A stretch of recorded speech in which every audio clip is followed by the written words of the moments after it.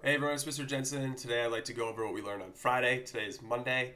Uh, Friday we looked over rate of change. So this is rate of change review. I'm going to start on the left side here with something that we actually looked at in class, and then I'm going to move over to the right. This is more like a region style question for rate of change.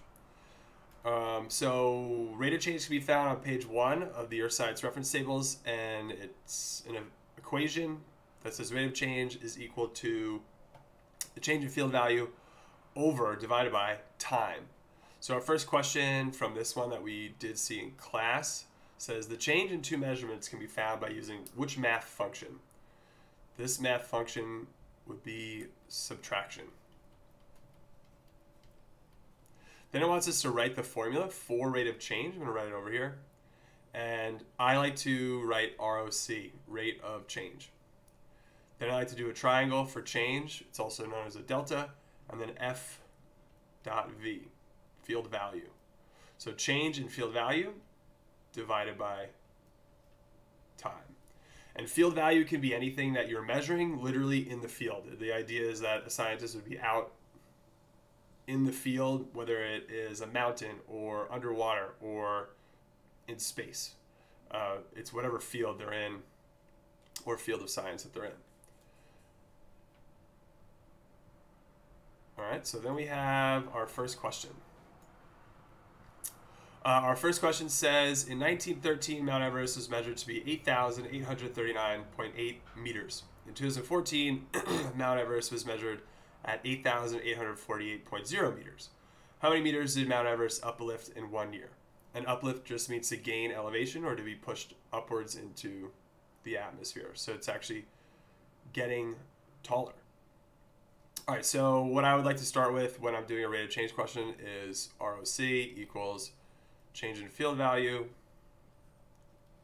over time. That's our basic equation. Then you want to fill it in with your change in field value and your time. So field value is going to be what's measured. So here it says was measured to be 8,839.8. So that's one of our measurements, so I'll circle it. Then searching the question, we want to find our second measurement, which later in 2014 was 8,848.0 meters. So typically you want to put the larger number first because you're doing subtraction for rate of change. So 8,848.0 minus 8,839.8, and it's supposed to be meters. And then we want to divide this by the time. So our first time, our original measurement was 1913. Then our second measurement here that we're using was 2014. So that was 101 years. All right, so then we will do our subtraction and then we'll divide. So I have my calculator open. 8,848.0 minus 8,839.8. That gives us 8.2. So I have 8.2 meters over 101. That's 1,000.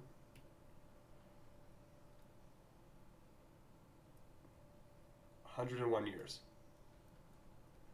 All right, when we do this, I'll get my calculator again.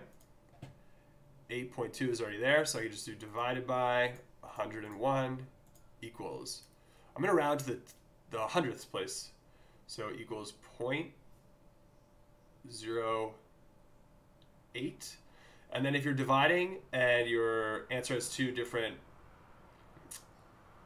units, you'll do top per bottom. So this one goes first, this one goes second. Meters per year. I'll circle my answer.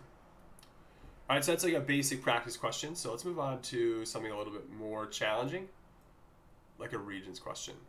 And this one could be even more challenging because it incorporates a graph. All right, so here's number one. It states the average rate of temperature change in Fahrenheit degrees per hour between 6 a.m. and noon was. All right, and this accompanying graph shows temperature readings for a day in April. So we are focused on 6 a.m. and noon is our second time. So if I have just read the question, I'll immediately do my rate of change. So change in field value over time, right? And then I'll try to fill in my equation. So for time, I know 6 a.m. to noon, just so you know, noon is 12 p.m. That's going to be 6 hours.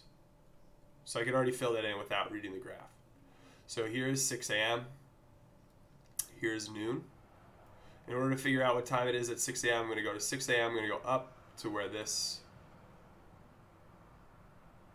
intersects. And then I'll go over.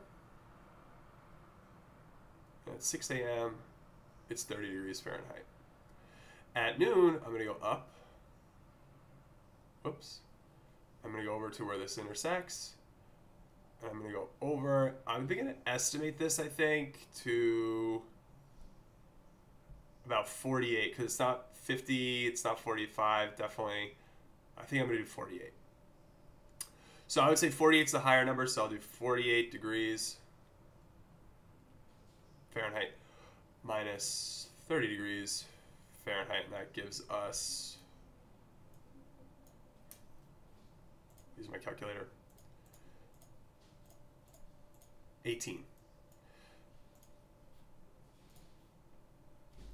So my final equation would be 18 degrees Fahrenheit over 6 hours. And that will equal something, and I'm going to do my units first, in degrees Fahrenheit per hour, because it's top per bottom. So now I just have to do 18 divided by 6. 18 divided by 6 gives me 3 degrees Fahrenheit per hour, which is an answer. And I would just circle it. Cool. Our last example. Let's check out number 2. This is a Regents example. At 7 a.m., the air pressure was 1,012 millibars. By 11 a.m., the air pressure had dropped to 1,004 millibars. What was the rate of change in the air pressure? So this one's a little bit easier because you don't have to incorporate a graph. It's basically just giving you the numbers to set up your formula. So let's take our formula, rate of change. ROC is change in field value over time. Our change in field value would be the millibars. So I had 1,012 is my higher number, minus 1,004 millibars. Over the time, which was 7, 8, 9, 10, 11, 4 hours. All right, so I'll just use my calculator, clear it. 1,012 minus 1,004 gives us 8.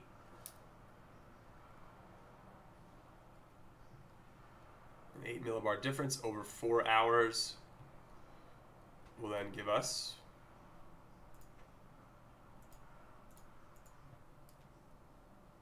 2 top per bottom millibars per hour. All right, and getting a positive or negative answer doesn't matter because they should be all absolute because it's just the change. So we're not looking, these type of answers aren't looking for a positive or negative change. They're just looking for how much they changed. So even if you did 1,004 minus 1,012, you would have got -8, and then you would have got -8 divided by 4. But you're just looking for how much it changed, not whether it was a negative change or a positive change in these cases. In future questions, you could be aware of that to see what they did within the hour or so, but for this question, you really just wanted to see how much it changed within the 4-hour period, which was 8 millibars over 4 hours gave us 2 millibars per hour. All right, so that is a quick review of rate of change from Friday. See you later.